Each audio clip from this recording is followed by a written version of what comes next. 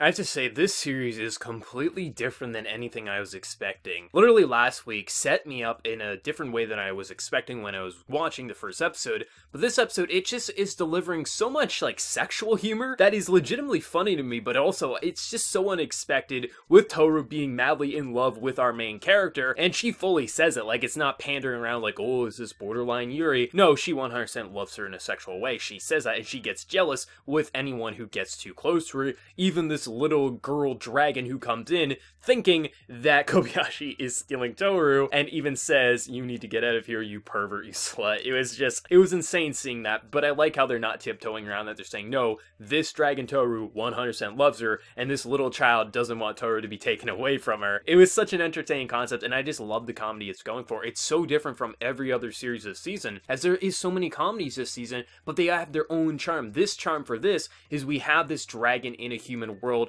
They have similarities, but it's so interesting seeing the dragons interact, like when Toru was explaining how human things work to this other dragon, and she's saying, yeah, the seesaw is actually like a practice catapult. Yeah, it's a practice catapult. Oh, these cars use magic and you need a device called a driver's license. Like, things like that really have its charm, but also that sexual comedy, and just Kobayashi being like, what am I dealing with here? Like, these dragons could destroy Earth if they wanted to, and here they are, like, going Dragon Ball fighting right now. Like, it's just insanely entertaining, and the character dynamics is amazing, and I'm just surprised they already added another main character in only episode 2. Like, something like this I would expect episode 5, episode 6 when we would get a new character, but they're already throwing a new character and it doesn't feel out of place. It feels so natural for them to basically have this other dragon, as we have this jealousy and this rivalry between everyone here, and Kobayashi's just like, listen, I just want to have my life here, but if you guys want to live here, that's okay. And it's interesting that it worked, because if you would have told me last week we're going to throw a new character into this next week and it's going to be a main character, I would have thought, I don't see how that can work. You know, we really haven't had enough time with Toru. We haven't really had enough time with just Toru and Kobayashi. I wouldn't think it would work, but somehow they made it work, adding in this new character, as it adds to the charm and not take away from it. Now, if they were to add a third character in a couple of episodes, it may feel out of place, but I think having these three so far in this one apartment, it's an interesting enough dynamics, there's enough comedy and enough situations that they can be thrown into. It's going to keep it refreshing, and I'm sure we're going to see other dragons throughout the series. Maybe we won't, but I assume it is going to go in that route. But so far, like, adding into this character actually added a lot to this episode and made it much more enjoyable than the previous episode. I mean, it would be hilarious if this honestly became a harem and Kobayashi's just like, listen, I just want to have a normal life here. Why are all these dragons hot and bothered for me?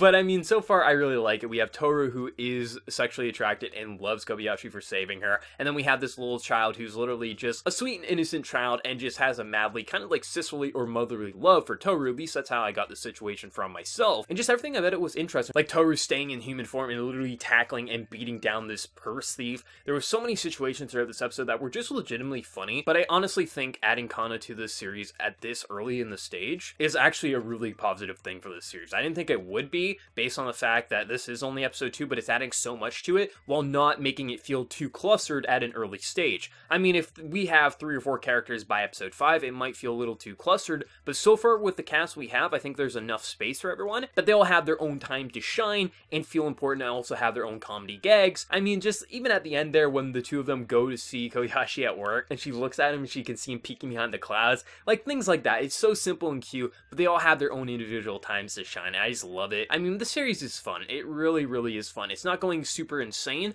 but I really love not only the artistic direction, it's very Lucky Star in a lot of ways to me. I love it a lot, which isn't surprising as Kyoto Annie did both of those series. It's very Lucky Star, but it has its own charm, it has its own flair, and feels a lot different than a lot of comedy series that I've seen, and when it comes to anime. I just really like Toru as a character. She's a really interesting character. I mean, just having her explain the human world to Nana it was something else. I mean, you knew it was gonna crash and burn, but it was even funnier than I was expecting. I mean, she got some things right, like crepes and ice cream, but the seesaw, like, really, like, it was just insane to see something like that happen, and for her to explain it as, like, a catapult, but also to see how she interacts with the world, why she won't go to the supermarket as it reminds her of a castle, and she prefers this market that's outside as it reminds her as, like, you know, merchants that would be outside on their own stalls. I like things like that. that and seeing how the dragons interact with the world while not making it feel completely weird or out of the ordinary. But I think my favorite line in the entire episode is when Toru says, "I'm never going to wash my hand again," when they were holding hands coming back from that supermarket. Like, seriously, it's such a stupid and cheap comedy gag, but it had me laughing. I loved that. It was so good. This series is so good to me. Some people are calling it a moe blob. Like, I mean, sure, aesthetically you can say that, but there's so much soul and so much charm to this series. I can't help but just have a great time with this. As I am with a lot of the comedy series from the season.